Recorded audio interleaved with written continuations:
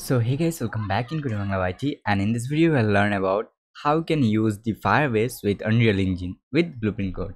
Yeah, so for using Firebase you must need a plugin. So for plugins you can get two plugins free in marketplaces, that is Firebase Analytics, you can search in marketplaces, that, and second one is Firebase Authentication. Both are same but both are different also, because one is analytics, one is authentication.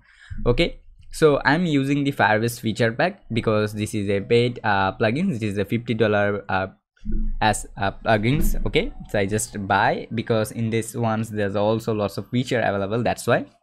Okay, so my plugins need a service, and also it's have a very high quality documentation. So basically it's a very good plugins. Okay, now let's learn that how you can use. So for that you need to download your Google JSON file. So just create a Google Firebase account, then sign up, create a project, and just set up your project with authentication, real-time database, and storage. Once this is done, you need to just download the Google JSON file. Also, maybe you have a question that when I'm going to create the projects, or I need to set Android or web. You need to set the Android project. Okay, don't worry. Then just click on download the Google JSON file.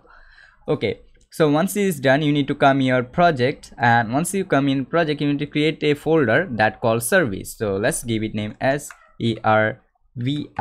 service service. Okay, now you need to go to your download. Now just copy, just cut and just go where your projects are. Okay, so that is this ones, and come in your service folder and just paste it at here.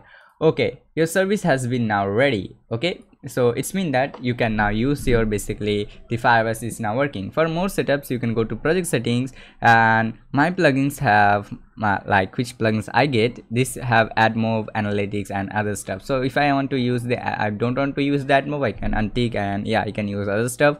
So yeah, it's very good. Now basically your Firebase is now connected with your your project. Now you can use for Firebase for your project. I hope you understand. Thank you so much for watching guys. Love you all. Bye bye. See you in the next video.